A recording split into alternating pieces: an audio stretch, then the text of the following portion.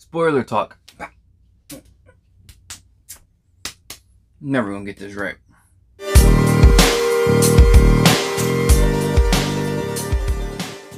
Me gente, what's up? That guy Ralph, third favorite YouTuber.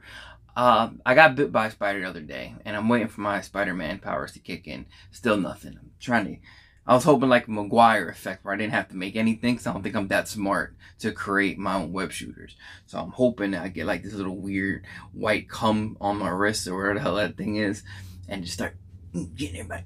I don't know, man. But if you don't use it, does it like build up and explode in your arm? That would make a lot of sense. Like, think about it. Like, if it's sitting here, right, and I don't use it, I don't become Spider-Man, and it's just like built into a big massive thing of web until it like explodes. It's like blue ball for the wrist. And I'm getting off track.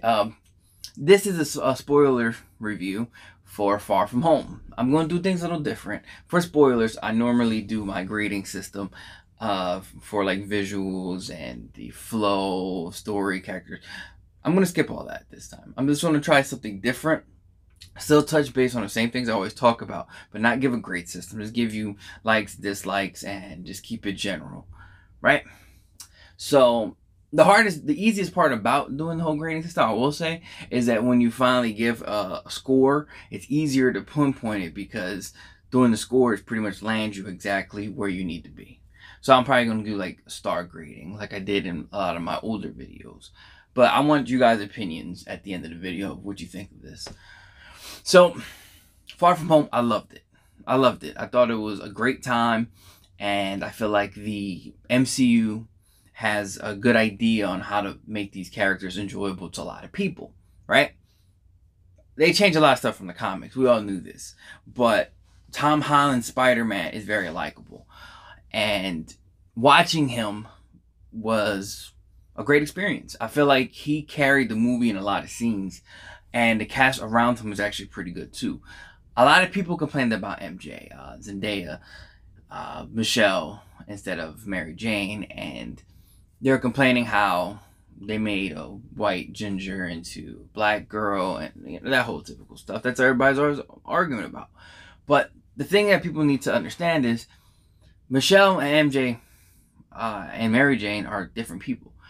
They're not the same what you're used to, and they made her very like gloomy. Some people like it, some people don't, but I feel like MJ in that universe fits better for Peter Parker and how the way they built him up.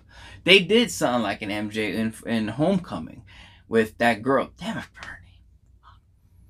Bernie. And she was okay, but it didn't really mesh well. But I feel like MJ fits better for Tom Holland's Peter Parker. Let's talk about the elephant in the room. Mysterio. Great character. Mysterio's always been cool. If you guys are familiar with the comics or familiar with the cartoons, Mysterio's always been a master of illusion. So we all knew he was going to be BSing. The only one thing I hope that he told the truth about when I seen the trailer was multiverse. The idea of multiverse just like excites me. Gets my nipples hard every time I hear about it. And that's what I was really hoping for. That was my only downfall, Mysterio. He lied about that. But he was still a great character to watch. And Mysterio being how they wrote him in, they did similar to Vulture, where Stark did some shit, fucked up, and now Spider-Man has to pay the consequence. And Mysterio happens to be like a Vulture, where he was a product of what Tony Stark did. I thought it was really cool how they incorporated him with the whole memory thing and the illusions. I thought that was really interesting and cool, but it kind of gets annoying sometimes to see how much Tony Stark plays a part in Spider-Man. Spider-Man's his own character, and I feel like even him making the suit was kind of lame for Peter Parker and Spider-Man's sake. It kind of like dumbs him down. Spider-Man's one of the smartest people in the Marvel universe, and you don't really get to see it. That's my main issue with it.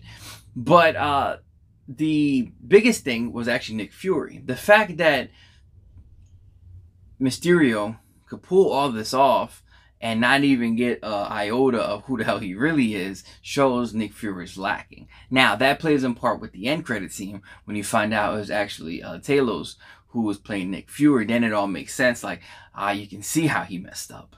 But I felt like that was very, very weak, to be completely honest with you. That was one thing I didn't like. I want to hit what I didn't like.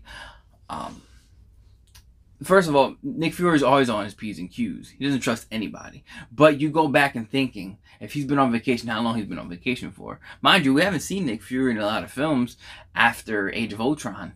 I think we've seen him again in Infinity War, and that was it.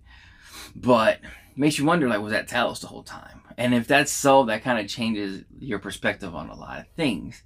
My issue with that is, it's lazy. Kind of like, well, how will we incorporate Mysterio being in S.H.I.E.L.D.? They made the film and thought it was a good idea until they realized, would Nick Fury do this? Then they went back and let's put it where it's Talos.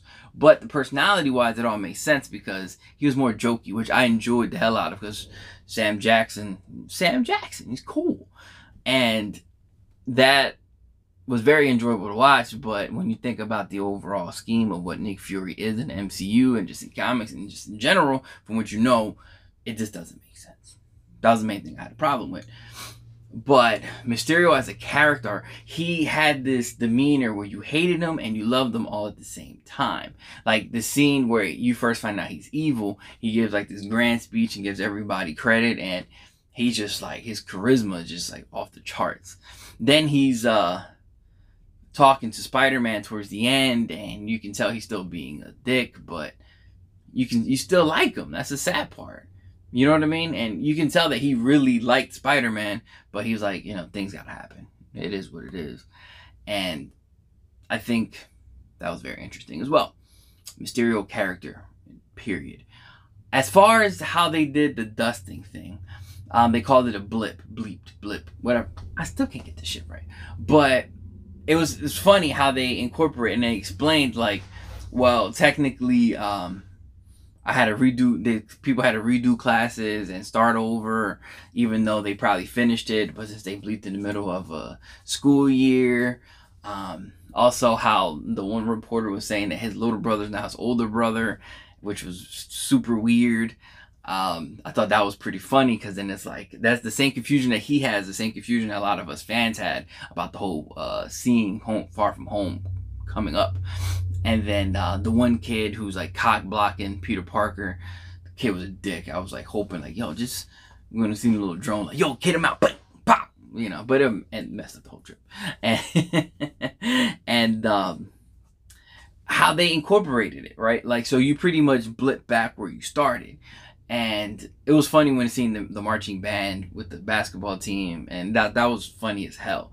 But the issue is, you start thinking about like those memes or the people on the airplanes, and so they blip back being on the airplane and they're like falling. So that's where things kind of get a little messy. Can you imagine how many people actually died just from being in the wrong place on the blip? And I lost a lot of casualties. So you figure you still lost a good majority of mankind or universe just off of that theory that they're blipped back to wherever they was. You know, doing the same exact thing, because the marching band was still playing the music, blipped, and then kept playing. So, goes to show you. But overall, I thought it was a fun movie. I actually liked it a lot more than Spider-Man, not than the original Spider-Mans. Spider-Man 2, I thought was the best live-action Spider-Man, but I like Far From Home more. Mainly because of Mysterio. I'll be completely honest with you. I enjoy Mysterio more as a character than I do Doc Ock. And Jake Gyllenhaal can play anything. And that's what made me love the film even more. And also Tom Holland's Spider-Man, to me, has a slight edge over Garfield and Maguire. And I think that's why I enjoyed Far From Home more than Spider-Man 2. But both films were a success. I still think, if I'm going to be honest, Spider-Verse was the best Spider-Man movie, period. But since it's not live action, I am going to try to separate it and be as unbiased as possible, because I'm not biased at all. I liked Homecoming, but I loved Far From Home. It was just a great time, and I liked it. You know what I mean? It was fun. It was cool, and it felt like a Spider-Man film. Now that I got all the film stuff out the way, the mid-credit scene, oh my god, mind blown. Best mid-credit scene I've seen in the MCU film, probably in the movie in general, but the mid-credit scene was ridiculous. You see him swinging with MJ, and when he finally, you know, gets to where he has to go, J. Jonah Jameson comes out. It's J.K. Simmons. Oh my god! The OG J. Jonah Jameson. Oh my god. fantastic seeing him. I love that character, first of all. I love that actor. The character, the actor, both phenomenal. But you put them both together, it's amazing. It's amazing. I was speechless watching that. Then when Mysterio he alters the footage of Spider-Man and messes with it, that's crazy. And that's the crazy part about it. He actually reveals who Spider-Man was. Now, my issue with that is you can easily clean that up. You know what I mean? He was a bad guy. You know, you should, I don't know, make tries into exposing who he was. The next issue is a lot of people don't know if he's dead or not. Which leads me to a good point. I don't know if he's dead either. Somebody in the comment section, let me know if he's dead or not. But I hope he's not, because I would love to see the Sinister Six come in. And Mysterio was a great villain to watch. So I would love to see more of Mysterio.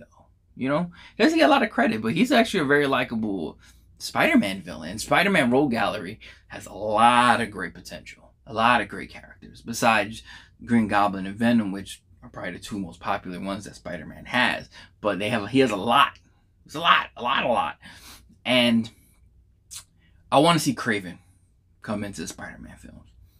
I love Kraven. I think he's cool as hell. And can you imagine seeing that on screen? If they do it right, it'd be perfect. But tell me what you guys thought of Far From Home. Did you like it? Was it your favorite Spider-Man film? If not, what was your favorite Spider-Man film? Also, be sure to check out the spoiler-free, hold for a second, and some other videos that I'm going to put in the description down below. Alright? Again. What's up, people? I know it's been a very different spoiler talk that I normally do, but thank you for watching it. If you can, just check out some other videos below. Don't forget to subscribe to the channel, where I do post up weekly, and hopefully 2 times a week if I can. But check me out. You won't be sorry. Thank you again.